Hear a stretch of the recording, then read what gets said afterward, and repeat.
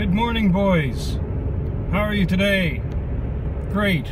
Look, it's about 7 o'clock at night here, and I'm just driving across this beautiful bridge. It's called the Centennial Bridge here in Miramichi, New Brunswick, Canada. You can see there aren't many cars on the road now because many people are at home, just like in many parts of the world because of the COVID-19 virus. If you look over the bridge, you can see a little bit of the city where I live. And today I'm going to give you a little bit of a tour of my town before the sun goes down. Would you like that? I hope so. So, oh, the roads here are kind of bumpy. Bumpity bump. But hopefully I'll be downtown soon and we can have a look around together. Alright. Now here we're coming down what is called University Avenue. And over to the left there's a college where my dad used to teach. It's called New Brunswick Community College. Over there, that building. And here you can see there's a graveyard. You know how many people are dead in there? All of them. It's a bad joke. Over here you can see a big church. A big spire. That's St. Michael's Church. Kind of like the big mosques maybe in Saudi Arabia. There's another college. That's St. Michael's Elementary, a big old school. And we're going to go downtown now. You can see some of the houses as we drive by here. There aren't many people out in the streets at all. It's a very quiet town normally, and today it's even quieter. So we're going down to the downtown, and hopefully you get a chance to see some of the old historic buildings. I'll turn right here, and then we'll go down into the downtown, and I'll take you on a little walking tour. So quiet here. So I'm gonna turn left, and once these cars go by, nobody coming. Here's a theater, a Vogue theater. When I was a boy, when I was about in my 20s, about your age, I used to come down here to watch movies. But these days it's closed as a movie theater, but they do a lot of concerts and comedy theater, and it's a nice place. So we're coming down a street called Canard Street, and what I'll do, I'll drive down one more, and then we're going to come along the river, and you'll see how that's kind of a nice place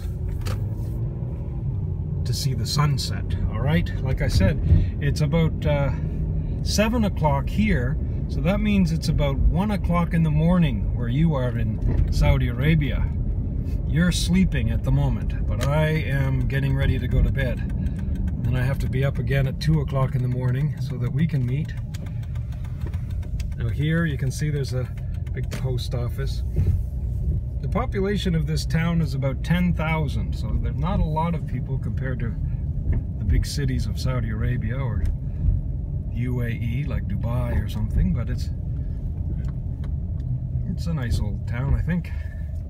So what I'm going to do is go over here.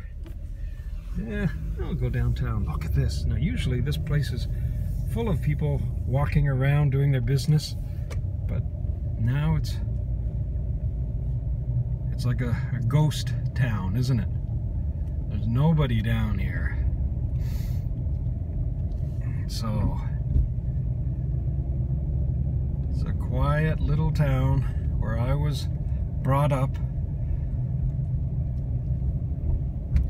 There's some businesses over here. And oh, there's one person walking. Lady walking for an evening stroll. I'm going to take a right turn here. There used to be a train station, but this is a sad story. It burnt down a few years ago, and let me see if I can get in here. Oh, maybe not. In the summer times I like to come down here with my family, and my son plays in this little playground area.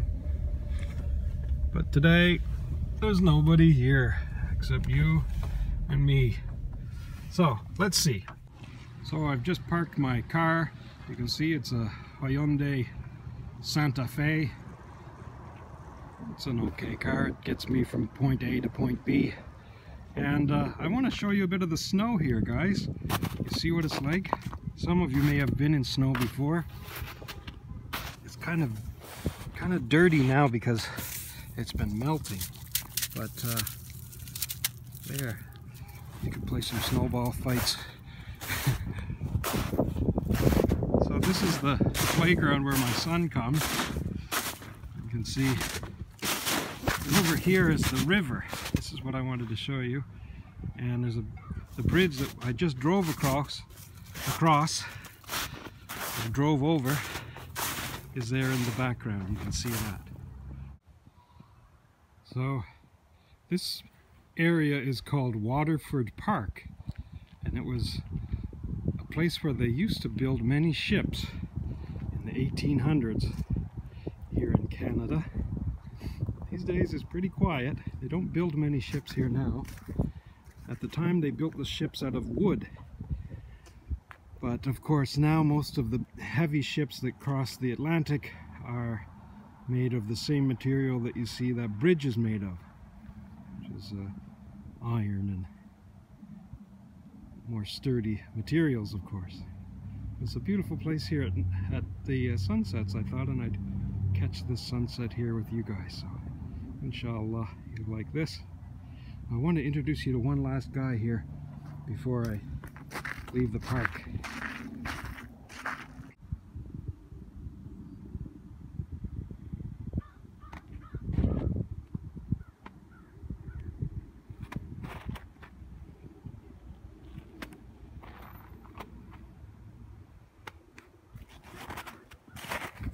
So you can see somebody sitting here. This is a statue, it's not a real man. Someone's been very kind and they've given him a scarf so that he's warm here. This is Francis Peabody. He was the founder of Chatham, the man who started this little town called Chatham. In 1760 he was born, and he died here in Chatham in 1841, so that's a while ago. You can see my shadow there, right? Yo, salam! So that's the little park where I thought I'd bring you down to see a bit of my part of the world. Inshallah you like that. What do you think, Francis? He's been thinking here for many years about all of the changes in this town. Yeah. Here's some more information about the father of the settlement, and as you know his name is Francis Peabody. What you'll find interesting here, that's an old picture of him, this side of the text is in English, and maybe you know what language that is. That's not English. That's the other official language of Canada, which is French. À l'arrivée de Francis Peabody en 1800, il n'y avait qu'une poignée de fermes dispersées sur les terres densément boisées de la Miramichi.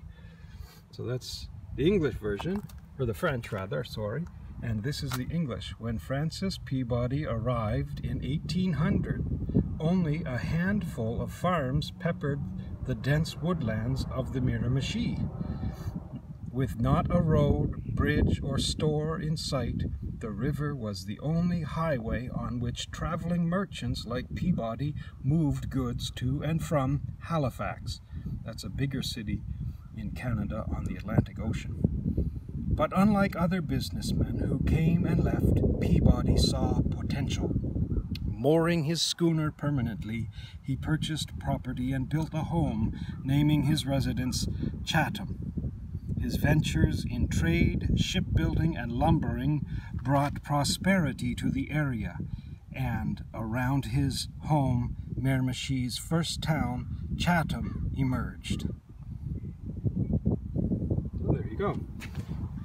This is another man here from old times, maybe 100 years ago. His name is William S. Logie, and some of the things that you could buy from his stores, blueberries and what's this one here? Rock lobster. Lobster is a kind of fish. Seafood, it's good. Anyway guys, that's it. Here's the bridge, statue, Francis Peabody, and Waterford Park, all for your viewing pleasure. Okay, so I thought I'd give you a little tour of my town, and maybe you can give me a tour of your town as well. What I'd like you to do is to make a short little video showing me some of the things in your neighborhood and what you do during these quiet times.